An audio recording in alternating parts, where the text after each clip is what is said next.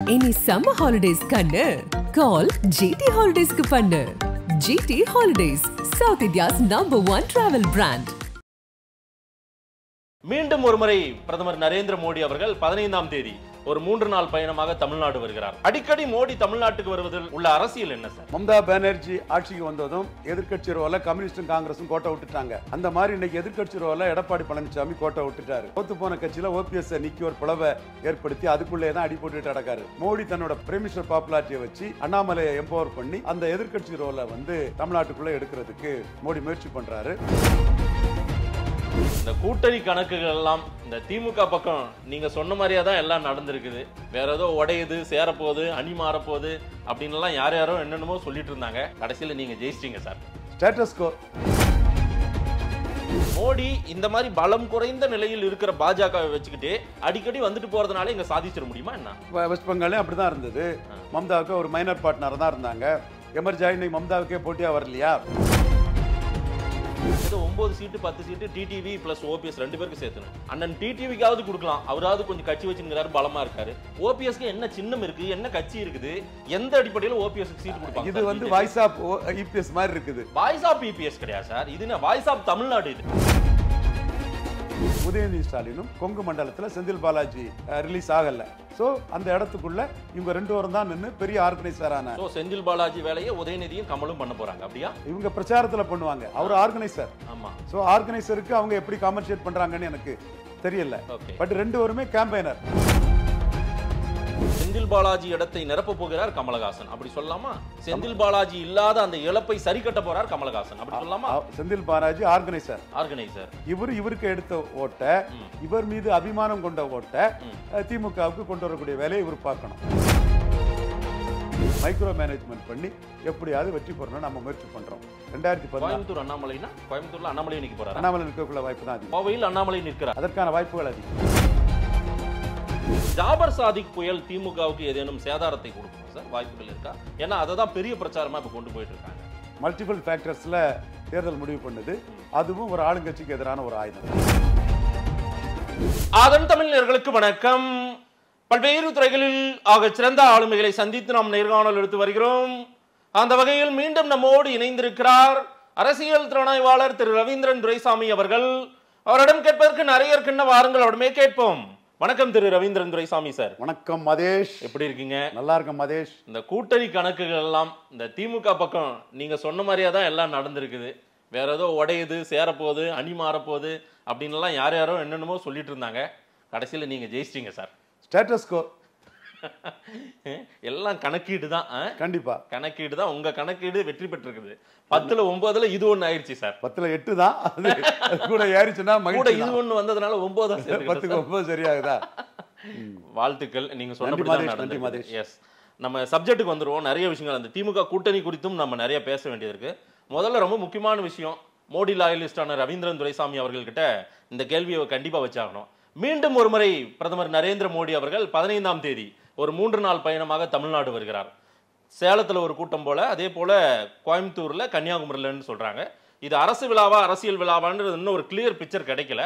அது என்னவா இருந்தாலும் அவர் தமிழ்நாட்டுக்கு மறுபடியும் வரார் சார், 5வது முறையா. அடிக்கடி மோடி தமிழ்நாட்டுக்கு வருவதில் உள்ள அரசியல் என்ன சார்? மம்தா பானர்ஜி ஆட்சிக்கு வந்ததும் எதிர்க்கட்சி ரோல கம்யூனிஸ்டும் காங்கிரஸும் கோட்டை விட்டுட்டாங்க. அந்த மாதிரி இன்னைக்கு எதிர்க்கட்சி ரோல எடப்பாடி பழனிசாமி கோட்டை விட்டுட்டாரு. தோத்து போன கட்சியில ஓபிஎஸ் நீக்கி ஒரு பிளவை ஏற்படுத்தி அதுக்குள்ளே தான் அடி போட்டுட்டு நடக்காரு. அப்போ அவர் எஃபெக்டிவா ஸ்டாலினுக்கு திமுகவுக்கு எதிரான ஒரு எதிர்க்கட்சி அரசியல் பண்ணல.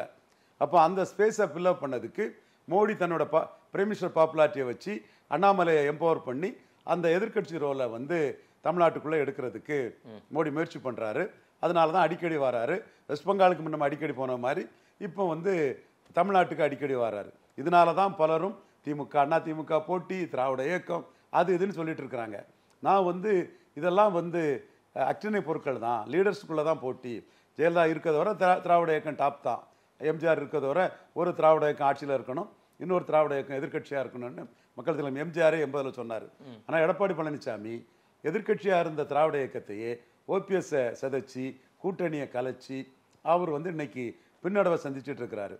அந்த இடத்துல எதிர்கட்சினாலே ஒருத்தர் இல்லை 1 2 3ங்கிற மாதிரி கூட போட்டு நம்மளும் அந்த எதிர்கட்சி இடத்துக்குள்ள பலமா வந்துடணும்னு மோடி முயற்சி பண்றாரு. இது வெஸ்ட் பெங்கால் இல்ல, இது உத்தரப்பிரதேசம் இல்ல, இது மத்திய பிரதேசம் இல்ல, இது சத்தீஸ்கர் இல்ல, இது தமிழ்நாடு. இங்க திராவிட இயக்கங்கள் தான் 2. காங்கிரஸே 67க்கு பிறகு ஒன்றும் பண்ண முடியாமல் போயிருச்சு சார். அதுக்கு பிறகு தளத்துக்குள்ள சார் காங்கிரஸ். அப்படிப்பட்ட மாநிலத்தில் மோடி அடிக்கடி தமிழ்நாட்டுக்கு வந்து என்ன பிரயோஜனம்? அந்த காங்கிரஸ் நிலைமையை தான் இன்னைக்கு அதிமுக மெல்ல மெல்ல அடைஞ்சிட்டு இருக்குது. மாதிரி ஒன்றும் இல்லை, அப்படி ஒண்ணுமே நடக்கலையே. இன்னைக்கு பெரும்பான்மை அவங்க தான். வெறும் சொற்ப வித்தியாசத்தில் தான் போன முறை ஆட்சியை இழந்திருக்காங்க. அது ரெட்ட தலைமை மாதிரி இன்னைக்கு பெரிய சக்தியாட்டு ஓபிஎஸ் மதிக்க ஆரம்பிச்சிட்டார் மோடி. என்ன சக்தி? ஓபிஎஸ்க்கு என்ன சக்தி? எடப்பாடிக்கு என்ன சக்தி? 3-4 முறை வந்த ஓபிஎஸ்ஐ மேடையே ஏற்றவில்லை. கடைசி நேரத்தில் யாரும் வரலன்னொன்னே தான் இன்னைக்கு ஓபிஎஸ் கூப்பிட்டு பேச்சுவார்த்தை நடத்துறாங்க சார். ஓபிஎஸ் என்னைய கூப்பிடுங்க நான் வரேன்னு சொன்னதுக்கு அப்புறம் தான் கூப்பிட்டுருக்காங்க. இப்போ தப்புன்னு பாமகவையும் தேமுதிகவையும் மோடி தட்டி தூக்கிட்டாருன்னா எடப்பாடி நிலைமை அதற்கான வாய்ப்புகள் இருக்கிற மாதிரியே தெரியல சார். 3 முறை மோடி இங்க தமிழ்நாட்டுக்கு வரும்போதே அவங்களால மேடை ஏற்றி உட்கார வைக்க முடியல. ஐயா ஏசி சண்முகம் உட்கார்ந்தாரு, அண்ணன் பாரிவந்தர் உட்கார்ந்தாங்க, இவங்க தான் உட்கார்ந்தாங்க. அந்த இடத்துல உட்கார வைக்க முடியல. அவங்களும் அரசியல்வாதி தாங்க. அவங்க ஏன் உடனே போனோம்? அவங்களும் கடைசி நிமிஷம் வரை ரப்பரா எடுப்பாங்க. இல்ல சார், இது வந்து நமக்கு வந்த உறுதியான தகவலே. நீங்க பாமக முடிஞ்சிட்டுன்னு 20 நாளைக்கு முன்னே சொல்லிட்டு இருக்கீங்க. நான் தான் சொன்னேன், எங்க ஐயா டாக்டர் ராமதாஸ் அவர்கள் வந்து தனக்குள்ள இம்பார்ட்டன்ஸை காட்டி ராமதாஸ் யார் பக்கம், பாமக யார் பக்கம்னு பெரிய தமிழகமே அதை இது பண்ணக்கூடிய அளவுக்கு உருவாக்கிட்டு தான் முடிவெடுப்பாரு. நான் தான் சொன்னேன். ரைட். அது விவாதம் போனாலும் உறுதியான தகவலா சொல்றாங்க சார். மோடி அவர்கள் வருகிறார், அந்த மேடையில நீங்களும் வந்து உட்காரணும், பல்லடத்துல உட்காரணும், நெல்லையில உட்காரணும், வாங்கன்னு தனிப்பட்ட முறையிலே வீடு வீடாக சென்று, கட்சி அலுவலகமாக சென்று தலைவர்கள் போயிட்டு தேமுதிகவையும் பாமகவையும் கூட்டு கூட பார்த்தாங்களா சார்? வரலன்ட்டாங்க. ஒரு வார்த்தை சோறு போடாதுன்னு எல்லா அரசியல் கட்சி தலைவர்களும் தெரியுங்க. நீங்க அரசியல் கட்சி தலைவர்கள் என்ன நினைச்சிட்டு இருக்கீங்க? சும்மா அதனாலதான் நீங்க தேவையில்லாம விடுதலை சிறுத்தைகளுக்கு 5 சீட்டு டெபாசிட் வாங்க வழி இல்லாம வீணா போறதுக்கு 5 சீட்டு எடப்பாடிட்டு வாங்க போறாரு. காங்கிரஸுக்கு 20 சீட்டு, அதுவும் டெபாசிட் தராதுன்னு அத்தனை எம்பிக்களும் டெல்லியில சொல்லிட்டாங்க. சுனில் கனகூல் இருக்காரு, சுனில் கனகூலே எடப்பாடிட்டு போனா டெபாசிட் தராதுட்டாங்க. இதுக்கு புறமா நீங்க இந்த கதைகளை விட்டுட்டு இருக்கீங்க. மதேஷ், அரசியல் கட்சிகள் தங்களுக்கு எது நன்மைன்னு தான் பார்க்கும். சும்மா 4 அரசியல் விமர்சகர்கள் பத்திரிகையாளர்கள் அது இதுன்னு சொல்லிட்டாலாம் யாரும் மயங்க மாட்டாங்க. அவங்களுக்கு எது லாபம்னு தான் பார்ப்பாங்க. பிரைம் மினிஸ்டரே வந்தாலும் டாக்டர் ஐயா வந்து அவருக்குள்ள அந்த அரசியல் ரீதியான உள்ள முக்கியத்துவம், அந்த சீட்டு எண்ணிக்கை, அந்த ராஜ்யசபா அமைச்சர் பதவி, இந்த மாதிரிப்பட்ட டிமாண்ட் எல்லாம் அங்க மீட் அவுட் ஆகாம அவர் வந்து ஏமாந்து போக மாட்டாரு. அதே மாதிரிதான் பிரேமலதா அம்மையார் இன்னைக்கு வந்து ராஜ்யசபா உறுதி கொடுங்கிறாங்க. 2025 கொடுத்தா உங்களுக்கு என்னன்னு கேட்கறாங்க. ஏன் 26க்கு தள்ளி போடுறீங்க? சட்டமன்ற தேர்தல் காலம் வர இன்னைக்கு கேப்டனுக்கு ஒரு பெரிய மாசு இருக்குது, ஒரு வேவ் இருக்குது, மிகப்பெரிய ஒரு கூட்டம், கலைஞர் புரட்சி தலைவருக்கு இல்லாத கூட்டம் கேப்டன் விஜயகாந்துக்கு வருது. அதை நம்பி தானே சீட்டுக்கு வாரீங்க. இங்க வந்து எங்களுக்கு தரக்கூடிய ராஜ்யசபாவையும் 25 தாங்கன்னு கேட்கறாங்க. சோ தேமுதிகவும் பாமகவும் சொல்லுங்க, அந்த வார்த்தையை விழுங்க வேண்டாம், சொல்லிருங்க. ஊர் இரண்டு பட்டால் கொண்டாட்டங்கிற மாதிரி இன்னைக்கு தோத்து போன பாஜக அதிமுக அணி பிளவுபட்டதுல ராமதாஸுக்கும் கொண்டாட்டம் தான், தேமுதிகவுக்கும் கொண்டாட்டம் தான். பட் அவங்க மீண்டும் மோடி தான் பிரதமரா வரப்போறாருன்னு அவங்களுக்கு தெரிஞ்சிருந்தால், உள்ளூர அந்த எண்ணம் இருந்தால் நிச்சயமே ஒரு கிரீன் சிக்னல் ஆகுது அல்லது ஒரு எல்லோவாவது போட்டு காட்டிருப்பாங்க. அந்த லைட்டாவது அமைதியா இருங்க, நாங்க கொஞ்சம் காத்துருங்க அப்படின்னா சொல்லியிருப்பாங்க. அந்த மெசேஜ் கூட கொடுக்கல பாத்தீங்களா அவங்க. அந்த மெசேஜ் அன்புமணி கொடுத்தனால தான் டெல்லிக்கு போயிட்டு வந்திருக்காருங்க. தகவல்கள் வருது. தேமுதிக அதனால தான் நன்றி தெரிவிச்சிருக்காங்க. லேட்டான்னு சொல்லும் போது அதிமுக ஆப்ஷனையும் அவங்க வைக்கிறாங்க. இந்த இடத்துக்குள்ள நான் சொல்றது சரியா வரும்னு நினைக்கக்கூடிய மதேஷ், திமுக பக்கம் சரியாயிடுச்சு சார். மதேஷ், இந்த பக்கம் நீங்க நினைக்கிறதுல நான் என்ன சொல்ல வரேனே கேட்கல. சொல்லுங்க சார். பேரணி வரும்போது கேட்டாண்ட வால் தான், அது எந்த பக்கமும் தாவலாம். அது எடப்பாடியும் கில்லாடி தான். எப்படியாவது அவரு ராமதாஸ் இல்லைன்னா பரிதாபமா பல தமிழ்நாடு ஃபுல்லா 3வது இடம், ரொம்ப மோசமா சில இடங்கள்ல 4வது அப்படி எல்லாம் போக வேண்டிய அளவுக்கு அதிமுகங்க மனவலிமை இழந்துருவாங்க, ஃபைட் பண்ண மாட்டாங்க. மொடக்குறிச்சி இல்ல ஜெயலலிதா அம்மையார் வைகோ கிட்ட திணறின மாதிரி, மதுரை மேற்கில் கேப்டன் விஜயகாந்த் திணறின மாதிரி, பெண்ணகரத்தில் டாக்டர் ஐயாட்ட திணறி 3வது போனது மாதிரி, அது ஒரு காஸ்ட் பேஸ்ட் பார்ட்டி, ஒரு 10 தொகுதி தான் அந்த மாதிரி இருக்கனால தப்பிச்சுட்டாங்க. அந்த மாதிரி தமிழக அளவில் இன்னைக்கு எடப்பாடி பழனிசாமி திணற வாய்ப்பு உண்டு. நாம் தமிழர் சீமான் ஈரோடு உள்ள இண்டிகேஷன் படி 3வது முறையும் அவரை பலகீனப்படுத்துறதுக்கான வாய்ப்புகள் பிரகாசமா இருக்குது. அப்போ இதுல இருந்தெல்லாம் தப்பணும்னா அவர் வந்து அண்ணாமலையோட அதிரடி தாக்கல் தப்பணும்னா அவருக்கு ஒரே மருந்து டாக்டர் ராமதாஸ் தான். காங்கிரஸின் காயத்திற்கு, புண்ணுக்கு, காயத்துக்கு எங்களிடம் மருந்து இருக்குன்னு சொன்னாங்க இல்லையா அதிமுக காரங்க, அவங்களுக்கு அவங்க காயத்துக்கு மருந்து டாக்டர் ராமதாஸ் தான். கடைசியில அது இந்த பக்கம் தான் வரப்போகுது. அந்த வண்டி இந்த பக்கம் தான் அது நான் மறுக்கவே இல்லையே மாதேஷ். அப்புறம் எதுக்கு சார் இவ்வளவு நீங்க மல்லு கட்டி பேசிட்டு இருக்கீங்க? மாதேஷ் பேரணி வரும்போது எந்த பக்கமும் சாடலாம் மாதேஷ். சரி, கேட்டானத வால்னு சொன்னா மீண்டும் மீண்டும் மோடி தமிழ்நாட்டுக்கு இந்த மாதிரி வந்துட்டு போயிட்டாவே அந்த பொசிஷனை பிடிச்சிடலாம் அப்படின்றது. அதே போல ஒரு நல்ல வீரனுக்கு அழகு கல்யாண சுந்தரம் தான் சொன்னார், ஏடிஎம்கே செய்தி தொடர்பாளர் பேட்டி. நல்ல வீரனுக்கு அழகு ஃபர்ஸ்ட் யார் இருக்காங்களோ அவங்கள மோதிடுவாங்க. ஃபர்ஸ்ட் முதல்ல யார் இருக்காங்களோ அவங்கள தான். சீமா நல்ல வீரன்னு சொல்லுங்க. ஸ்டாலின் எதுக்குறாரு? வேலுப்பிள்ளை பிரபாகரன் கல்யாணம் சொல்றது அதை சொல்லுங்க. வேலுப்பிள்ளை பிரபாகரன் தான் தமிழின தலைவன் ஆக்கிர சொல்லக்கூடிய சீமான் தான் பெரிய வீரன் கல்யாண சுந்தரம் சொல்லுங்க. எங்க அண்ணன் சீமானை வந்து கல்யாண சுந்தரம் பாராட்டாத நாட்கள் இல்ல. உயரத்துல அந்த கட்சி வளர்ச்சிக்கு அவருமே பங்கு இருந்திருக்காரு.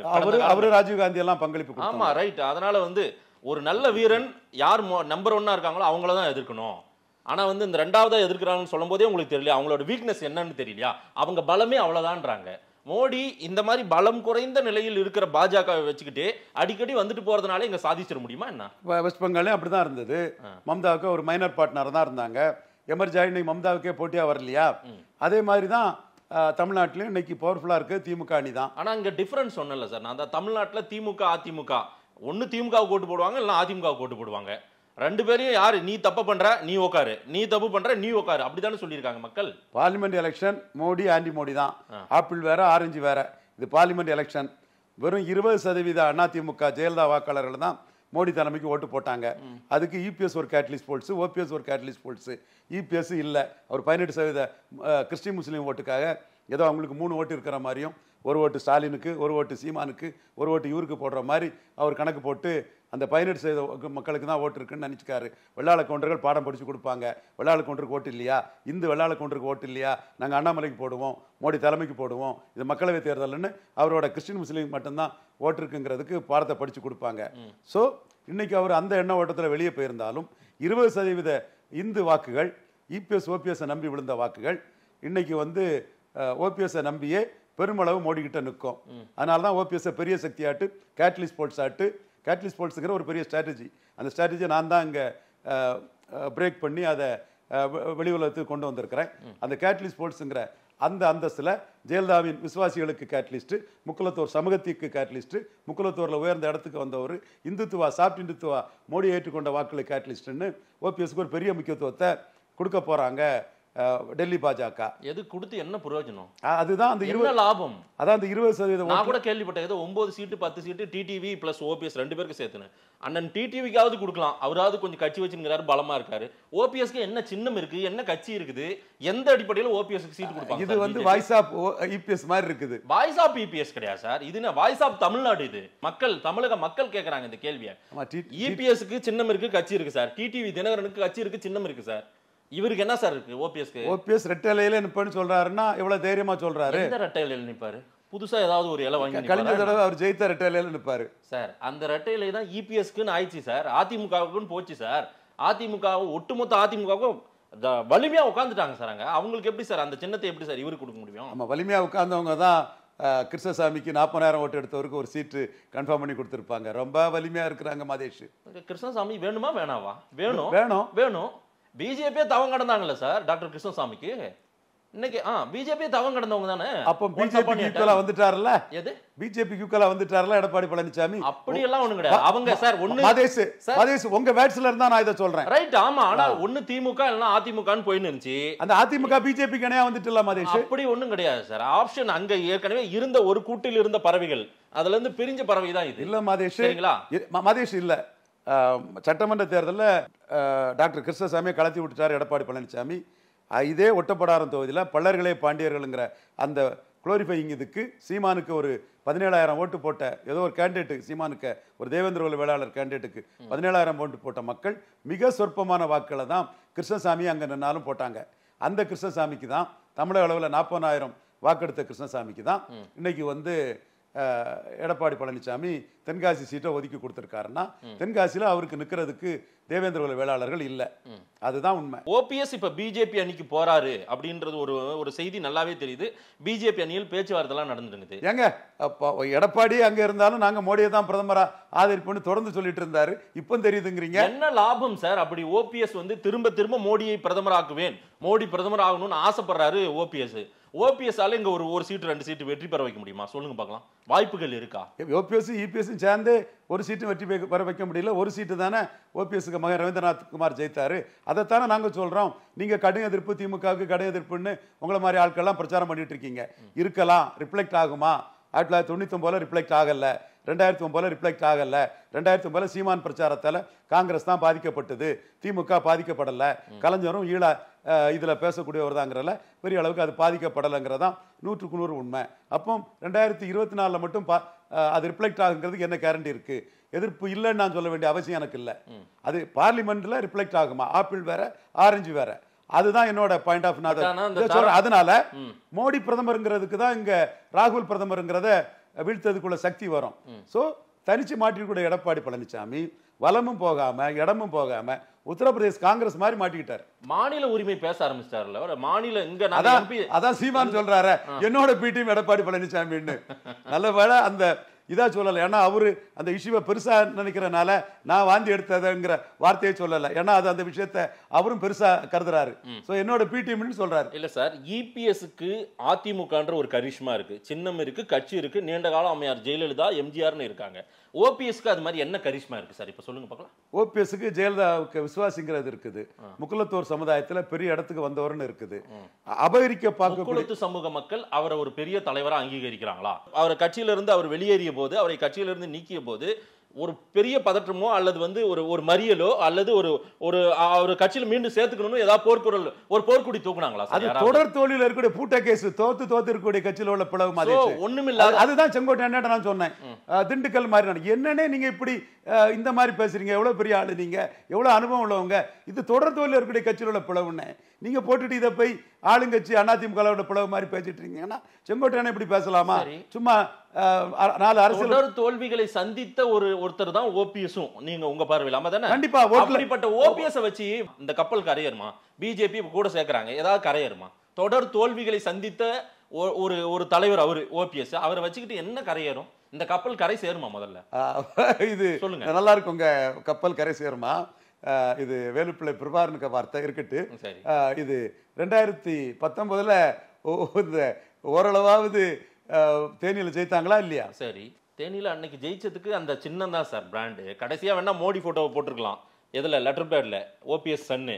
நன்றி மறந்துட்டோம். அதே போல அந்த கட்சியின் வரலாற்றை மறந்துட்டு அவர் செஞ்சிருக்கலாம். இன்னைக்கு அந்த மக்கள் ஒரு கேர்டஸ், ஒரு தொண்டர்கள் பலம் வேணுமா இல்லையா சார்? சார் ஓபிஎஸ் ஆதரவாளர் சொல்லிடுறேன். ஓபிஎஸ் ஆதரவாளர் இருந்த ராஜலட்சுமி இன்னைக்கு பிஜேபியில போய் சேர்ந்திருக்காங்க.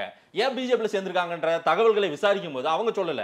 அவங்ககிட்ட நான் பேசினேன், என்ன சேர்ந்துட்டுங்க அப்படின்னா அவங்க என்ன நினைச்சிருப்பாங்க, ஒருவேளை நம்ம ஓபிஎஸ் கூட இருந்தா பிஜேபியில இருந்தா எல்லாம் ஒண்ணுதான் அப்படின்னு போய் சேர்ந்திருக்காங்க போல தெரியுது. என்னங்க பெரிய அதிமுக எம்ஜிஆரையே தூரத்துக்கு போட்டுக்கிட்டு இந்திரா காந்தி தான் எங்களுக்கு பிரைம் மினிஸ்டர்னு எம்ஜிஆரையே நிக்னோர் பண்ண கூட்டாங்க.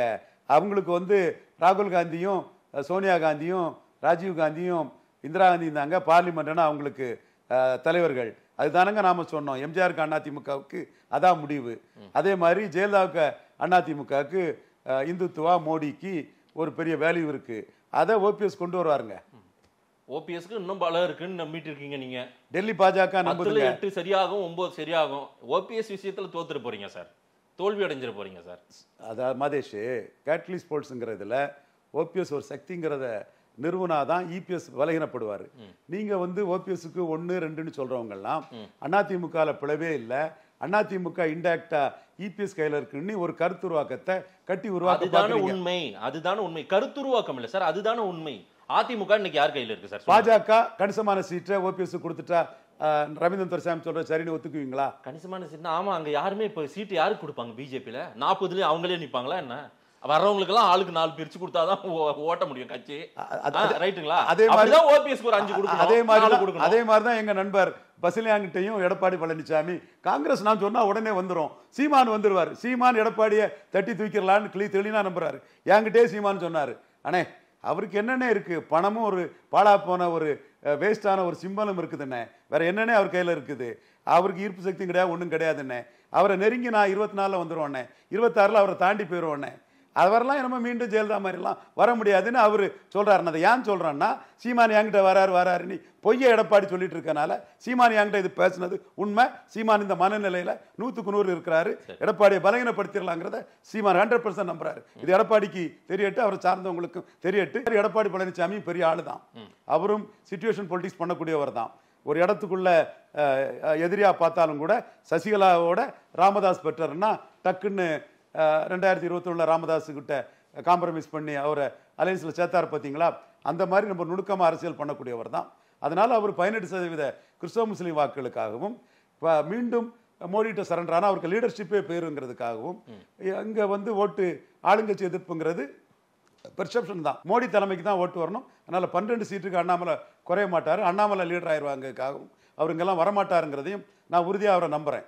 பட் அவர் பாஜக இல்லாத அணி அமைக்கிறதுக்கு இன்னைக்கு சிரமப்படுறாரு. எப்படியும் அவர் ராமதாஸை தூக்குறதுக்கு தான் முயற்சி பண்ணுறாரு. நீங்கள் சொன்னதான் உடனே கண்ணை முடிட்டு நான் மறுக்கலை. எனக்கு ராமதாஸ் மோடிக்கு வந்து 2014 ஒரு சீட்டை கன்வெர்ட் பண்ணி கொடுத்தாருங்கனால மோடி பக்கம் வரணுன்னு தான் ஆசை. டெல்லி பாஜக அதை எக்ஸிக்யூட் பண்ணணுன்னு தான் ஆசை. பட் எடப்பாடியை நான் அதில் அண்டர் எஸ்டிமேட் பண்ணலை. அதனால தான் கேட்டானத பாலுங்கிறத தொடர்ந்து சொல்லிட்டு இருக்கிறேன். எடப்பாடி அண்டர் எஸ்டிமேட் பண்ண நான் விரும்பலை. ரைட், எடப்பாடியை அண்டர் எஸ்டிமேட் பண்ண நான் விரும்பலை அப்படின்னு நீங்கள் சொல்லியிருக்கீங்க. பட் ஆனால் எடப்பாடியை வீழ்த்ததுக்கான ஒரு ஆயுதமாக நீங்கள் ஓபிஎஸ் பயன்படுத்தணும்னு நினைக்கிறீங்க. ஓபிஎஸ் பற்றி நீங்களே மட்டும் தான் பேசிட்டு இருக்கீங்க எல்லா ஊடகங்களையும், வேற யாரும் பேசலை. அதையும் நான் பதிவு பண்ணுறேன் சார். உங்களை தவிர வேற யாரும் ஓபிஎஸ்க்கு இவ்வளோ முக்கியத்துவம் கொடுத்து பேசல. சசிகலாவை பதவியேற்புலாக கவர்னர் வரமாட்டார், சசிகலா ஆகஸ்ட் 15 விடுதலை இல்லை, பிஜேபி இன்குலிஸ் அலையன்ஸில் சசிகலா வரமாட்டாருங்கிறது நான் மட்டும் தானே பேசினேன். நீங்க என்ன கிண்டல் பண்ணீங்க? கொஞ்சம் நெஞ்ச கிண்டலா பண்ணீங்க. என்ன எக்காலம் என்ன இது? கடைசியில் சவுக்கு சங்கரையா நண்பரை பாராட்டுறேன். நீ ஜெயித்துட்டப்பாங்கிறத அதை போட்டு பாராட்டினார். ஏன்னா அந்த இடத்துக்குள்ள என்னோட வெற்றிங்கிறது தமிழக அரசியல் வரலாற்றில் பெரிய வெற்றி. அதை பெரியாரிஸ்ட்னு சொல்லக்கூடிய அந்த போலி பெரியாரிஸ்டுகளால் தாங்க முடியல. அது அவங்க முட்டா பசங்க அவனுங்க. சவுக்கு சங்கர் அந்த இடத்துல அந்த வெற்றியை பாராட்டினார். அதே மாதிரி ஓபிஎஸ் கேட்லிஸ் ஸ்போர்ட்ஸ்ங்கிறதுல நான் வெற்றி பெறுவேன் நம்புறேன் மாதேஷ். ரைட், ஓபிஎஸ் நம்பினவங்க எல்லாம் கடைசியா எடப்பாடியை நோக்கி போயிட்டாங்க. நீங்க எடப்பாடியை நோக்கி போக மாட்டீங்க, ஆனா எடப்பாடி தாங்க சரியா பண்ணாரு அப்படின்னு சொல்ற இடத்துல நீங்க இருக்கீங்க. கண்டிப்பா அரசியல், நீங்க அரசியல் பார்வையாளர். கண்டிப்பா எடப்பாடி சரியா பண்ணியிருக்காருன்னு ஒரு நாள் நீங்க சொல்லுவீங்க. கண்டிப்பா எடப்பாடி பழனிசாமி எனக்கு தேவை. ஜாதிய ஆதிக்கத்தை நிலைநாட்ட பாடுபடக்கூடிய எடப்பாடி பழனிசாமியை வச்சு, வெள்ளாள கவுண்டரை வச்சு இசை வேளாளர் ஸ்டாலினை தோக்கடிக்க முடியாது. ஸ்டாலின் அணி 2024 இன்டாக்டாக இருக்க மாதிரி 26 இன்டாக்டாக தான் இருக்க வாய்ப்பு அதிகம். ராகுல் காந்தியே நம்ம இன்டாக்டாக இருங்க, எனக்கு 10 சீட்டை தந்துருங்கன்னு தான் சோனியா காந்தி அம்மையார் எவ்வளோ சீட்னாலும் நீங்கள் தானே ஜெயித்து தர போகிறீங்க, எல்லாமே நமக்கு தானேன்னு சொன்ன இடத்துல 10 தந்துருங்க, 19 மாதிரி ஸ்டேட்டஸ்கோ பண்ணுங்க, நாங்களும் ஸ்டேட்டஸ்கோ கண்டினியூ பண்ணுறோங்கிறத சொல்லி தான் அந்த சீட்டை வாங்கியிருக்கிறாரு. அப்படி இருக்கும்போது 57, 62 காமராஜ் பொசிஷனில் தனக்கு தோதான அலைஸ் மூலமாக ஸ்டாலின் இருக்கும்போது 1-1 தான் ஸ்டாலினை தோக்கடிக்கணும். அந்த 1-1க்கு எடப்பாடி பழனிசாமியும் வேணும். பட் எடப்பாடி பழனிசாமியை முன்னிறுத்தி ஸ்டாலினை தோக்கடிக்கவும் முடியாது. அது 2வது முறை ஸ்டாலின்கிட்ட தங்க தாம்பளத்தில் வச்சு நீங்கள் தான் 2வது சீஃப் மினிஸ்டர்னு சொன்ன மாதிரி ஆயிரும். ஏதோ 4 வெள்ளாள கவுண்டர் 500 பார்த்தவங்க 1000 பார்க்கறதுக்கும், 4 வன்னியர் 500 பார்த்தவங்க 1000 பார்க்கறதுக்குமா பறையர், செங்குந்தர், அருந்ததியர், கொங்கு நாடார், உடையார், யாதவர், மீனவர், கிராமணி, இந்த சமூகங்கள்லாம் அகமுடையார் இவங்கெல்லாம் இருக்காங்க நினச்சிட்டு இருக்கீங்களா? தாழ கிடப்பாதை தற்காப்பதை தர்மங்கிற ஐயா வைகுண்டர் வழியில் வந்த நாம கேபி முனிசாமி பெரியாருக்கு பாரதத்தை நான் சொல்லிட்டு சமூகநீதி சூறையாடிடுவாரோ? விட்டுருவோமோ? பார்த்துட்டே இருங்க மாதேஷ். பார்க்கலாம் சார், நீங்க இப்படியே பேசுங்க. ஆனா அவங்க திமுக தான் என் எதிரி, ஸ்டாலினுக்கு மாற்று எடப்பாடி தான் அப்படின்னு அவங்க நிக்கிறாங்க. வேற என்ன சொல்லுவாங்க? சீமானே வேலுப்பிள்ளை பிரபாகரன் தமிழின தலைவர், கலைஞர் இல்ல ஸ்டாலினை தோக்கடிப்போன்னு சீமானே அதுதான் சொல்றாரு. எல்லாரும் அதுதான் சொல்லுவாங்க, அண்ணாமலையும் அதுதான் சொல்றாரு. ரைட், அடுத்த முக்கியமான ஒரு கேள்வி சார். திமுக கூட்டணி இன்டாக்டா அப்படியே ஒன்னாவே சேர்ந்துட்டாங்க. அதுல ரொம்ப முக்கியமான விஷயம், அந்த 2-3 சீட்டா மாறும், 4 சீட்டா மாறும்னு விடுதலை சிறுத்தைகள் சொன்னது கடைசியா 2ன்னே காம்ப்ரமைஸ் ஆயிருக்காங்க. இந்த காம்ப்ரமைஸ்ல வேற என்னென்ன சமரசங்கள் மேற்கொள்ளப்பட்டதா நீங்க பாக்குறீங்க? ஒன்னு ஒரு தனிச்சின்னம், ஒன்னு உதயசூரியனா தான் இருக்கும்னு நினைச்சோம். இந்த முறை 2மே தனிச்சின்னம்னு சொல்லி வாங்கியிருக்காங்க. எப்படி பார்க்குறீங்க? 2 தொகுதியிலையும் கண்டிப்பா விடுதலை சிறுத்தைகளை வெற்றி பெற வைக்க வேண்டியது உங்க கடமைன்னு எல்லா திமுக நிர்வாகிகளுக்கும் ஸ்டாலின் பேசிட்டாரு. அது மட்டுமல்ல, விழுப்புரத்திலையும் சிதம்பரத்திலையும் முக்கியமான எல்லாத்திட்டையும் அவர் சொல்லிட்டாரு. அது மட்டும் இல்லை, 40 தொகுதியிலும் ஸ்டாலின் நிற்கிறேன்னு நினைக்கிறீங்கன்னு சொன்னால் அந்த கூட்டணி கட்சி தொகுதிகளில் திமுக காரங்க தெளிவாக நிற்கணும். அதுதான் அவருக்கு பலம்ங்கிற லெவலில், குறிப்பாக பிசிகா தொகுதிகளில் அதை தெளிவாக நீங்கள் செயல்படுத்தி காட்டணும். எல்லா ஒத்துழைப்பையும் தலைமை கழகம் கொடுக்குங்கிறத அவர் சொல்லிட்டாருங்க தகவல்கள் எனக்கு வருது. ரைட். இந்த 2 விழுப்புரம் பிளஸ் சிதம்பரம் இந்த 2 தொகுதியை பொறுத்தவரை நம்ம அனலைஸ் ஒரு தொகுதியா கூட பிறகு நாட்கள்ல நம்ம பேசுவோம். கண்டிப்பா ஒரு தொகுதியும் பேசுவோம். ஆனா வந்து சில ஆய்வாளர்கள் உங்களை போல இருக்கிறவங்களே சிலர்கிட்ட நான் பேசும்போது இந்த முறை அந்த தொகுதியில ஏற்கனவே கடந்த முறையே அண்ணன் திருமாவளவன் ரொம்ப இரவு 12-1 மணிக்கு தான் வந்து வெற்றி வாய்ப்பையே வந்து தன் பக்கம் தன்வசப்படுத்தினார். இந்த முறை இன்னும் கூடுதலா அந்த சிக்கல் இருக்கு. அவர் அந்த பக்கம் வேற எங்க திருவள்ளூர் அந்த மாதிரி மாறி இருக்கலாம். மறுபடியும் சிதம்பரமே வாங்கினது அவருக்கு கொஞ்சம் ஒரு சிரமப்பட்டு தான் அவருக்கு வந்து போராட வேண்டியது இருக்கும் அப்படின்னு சொல்றாங்களே, அது உங்க பார்வை சார்? அதுல நாம் தமிழர் சீமான் தமிழ் ஜாதிகள் ஒற்றுமைங்கிறதுல வன்னியர் டாமினேட்டட் அணியா அதிமுக ஒருவேளையில பாமக வந்தா இருக்கும். திமுக அணி பறையர் டாமினேட்டட் அணியா இருக்குது. இந்த சூழ்நிலையில் தமிழ் ஜாதிகள் ஒற்றுமைன்னு இந்த 2 சமூகம் இல்லாத சமூகங்கள் மத்தியில் அவர் ஒட்டுமொத்தமா பறையர் வன்னியர் எல்லாம் தான் போறாரு.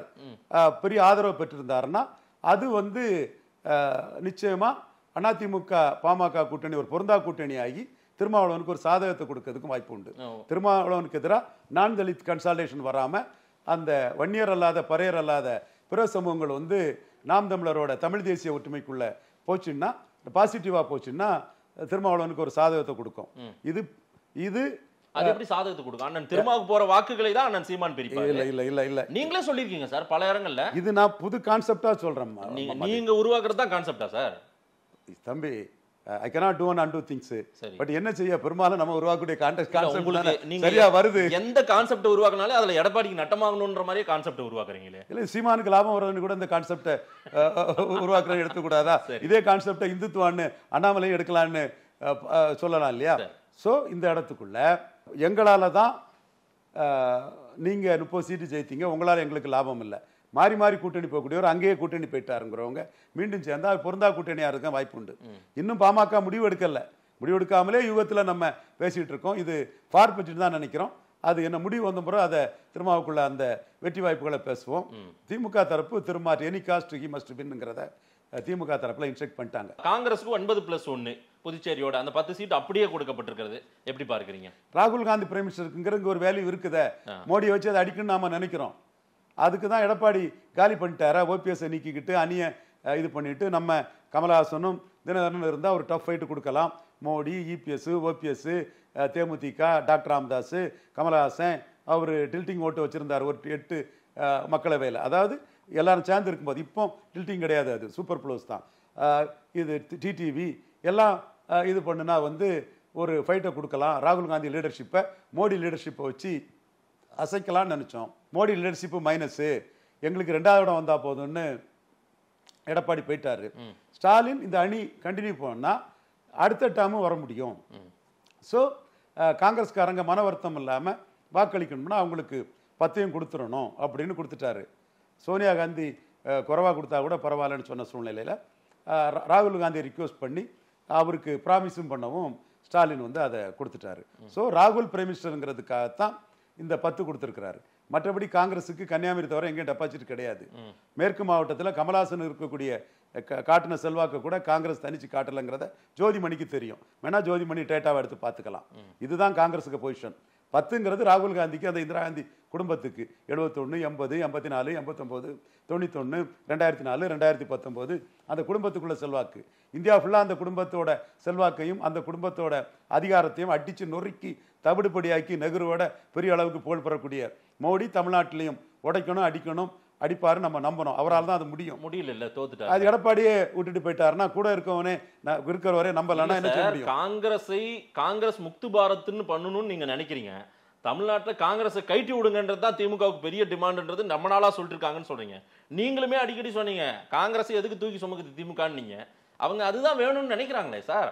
வின் ஃபர்ஸ்ட்ங்கிறது பிரசிடென்ட் அப்படித்தானே இருக்குது. அப்ப நீங்க இதுல சர்க்கிள் உங்களுக்கு இதுவே ஒரு தோல்வி பின்னடைவு தானே இது.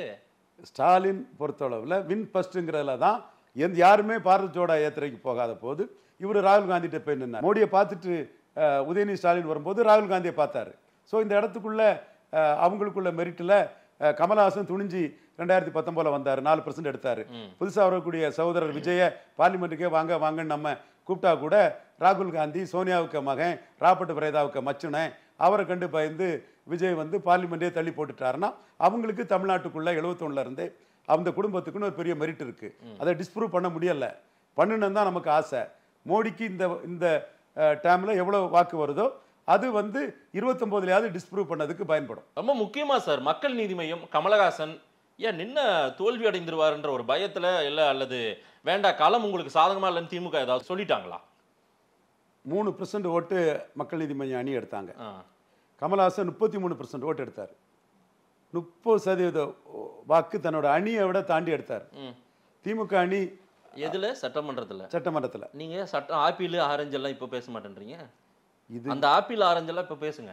கமலஹாசனுக்கு அந்த லீடர்ஷிப் வெயிட்ல சார், அந்த ஆப்பிள் ஆரஞ்சு சட்டமன்றத்துக்கு வேற நாடாளுமன்றத்துக்கு வேறையா இல்லையா?